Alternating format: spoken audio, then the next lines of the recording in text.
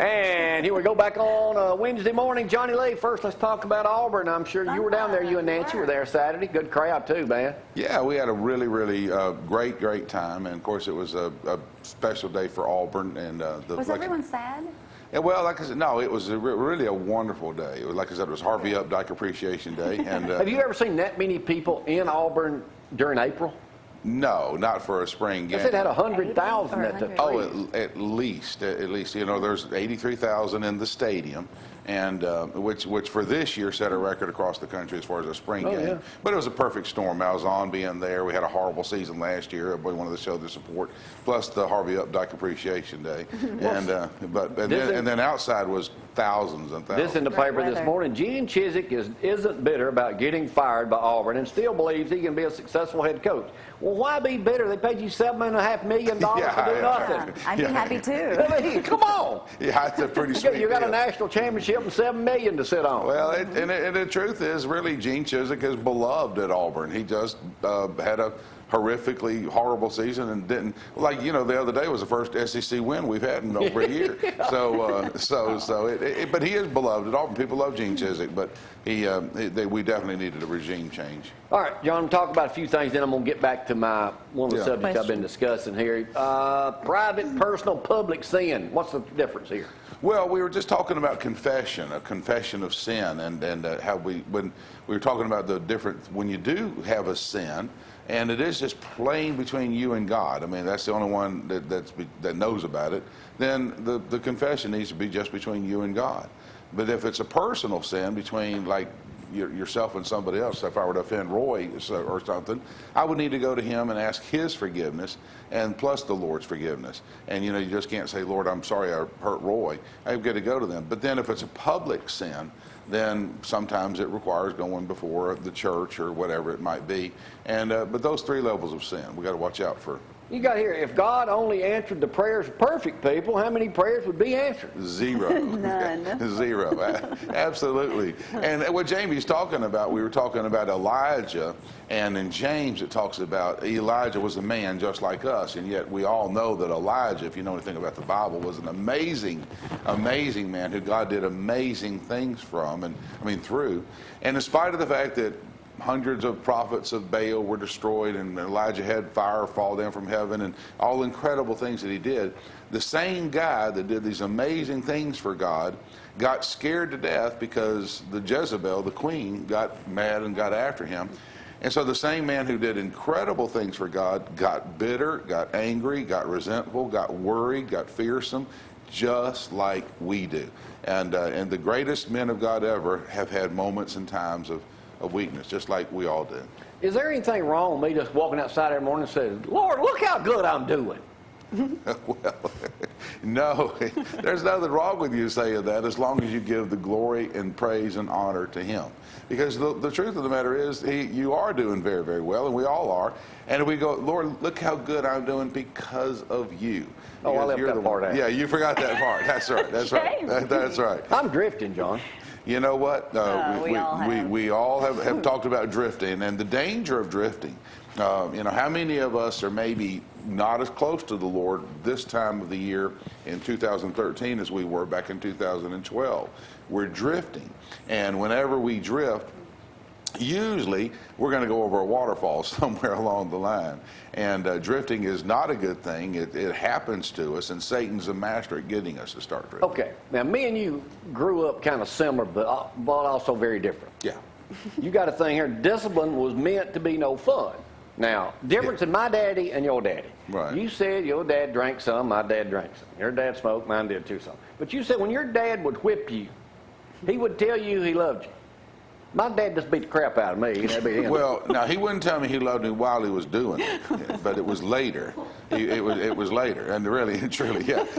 My dad, I think both of our dads my dad just beat me. My dad and But I'm not saying I didn't deserve it. My dad and your dad were good at the whipping part. Well, you said you had to figure it out, though. You try to get, if they got a belt or a stick, you try to get as close to them as you can, because you go in that circle, and they can't draw back and get that big thing, don't Well, there's actually a spiritual component in that, because Daddy would sometimes grab my wrist, and he just, you know, he's just trying to get to me, and just dancing around. But finally, I would realize if I would run to his legs and grab his legs and hold on, he'd be whipping himself. I used to try that too. When I got about 16 or 17, he was shorter than me. But I mean, he still beat me, man. That's right. I couldn't get to them legs. Yeah, that's right. Well, he went for the nose. Well, there you go. I understand that too. I've been there. That's a true story. And for me, I went through the same thing. You say you can never sin in a vacuum. You can't sin in a vacuum because, and we all have sinned, and we all have done sins. We think it's no big deal. It's just a little personal thing. At every level, sin either hurts those people around us or hurts us, which therefore affects us, and we're not the kind of person we would be, which eventually, when we continue to make those decisions, brings us closer to the point where we're starting to affect the other people around us. Sin never stands still. And, and again, we can quickly respond and ask forgiveness, and that's a good thing, and then it's over and done. As far as east is from the west, he has separated our sin from us. But when we continue to process this and go this way and drift, eventually the other people around us are going to get affected. Now, I could go on and on about Sermon Sunday because I took a lot. I'm a good student there. I take a lot of notes. Yes, sir. I don't live by a lot of them, but I take a lot of notes. Grudges. I'm in on that one. I like not your forte. Controlling our tongue. Not your forte. Yeah, there you go. No, but no one has ever come to me for spiritual advice. You have a lifelong student. You know what, well, not one person. That's not true. I bet you that's not true. I bet you that's now not y'all call me a liar. Hey, listen, yeah, there you go. I can't win for losing up here. Anyway. Don't just grow old. Don't just grow old, grow up. I was going to say, though, before that, you have your own TV station, and you got preachers all over this TV station. That just make me look good. And so I'm just saying, people tune in for spiritual advice to ZTV because you got preachers. Because you guys are good. There you go. That's Leading right. into that, John, I've got to ask you. Yesterday on the show, I made a comment. Some people didn't like it, but it's true. One person. Well, I mean, somebody else didn't either, but you got to learn to, this is the way it's going to go. I did a story, I read about this lady had a florist show. Had a what? A florist. Florist show. She does okay. weddings and stuff like that. Now, I don't know what state it was. Anyway, she had a gay friend. Yeah. He comes to her and wants her to do his wedding. And she says, I love you, but I cannot because of my love for Jesus, my relationship with Jesus Christ. Mm-hmm. They hug the part, she thinks it's over. It's not. She's sued by the ACLU. She will lose. For discrimination. She will lose. So I said yesterday, But the article said that if you provide a public service, you cannot discriminate against someone. So my question Well, now, first of all, let me say that. I said yesterday, if a gay couple want, and we've had a wedding on our show before. They've since been divorced 2 or 3 times each. Were you there, Roy, at that wedding? Yeah, you were there too. Not good karma. But I said, if a gay couple wanted to get married on this TV, in this studio, I would allow it. Mm-hmm. Some people didn't like that.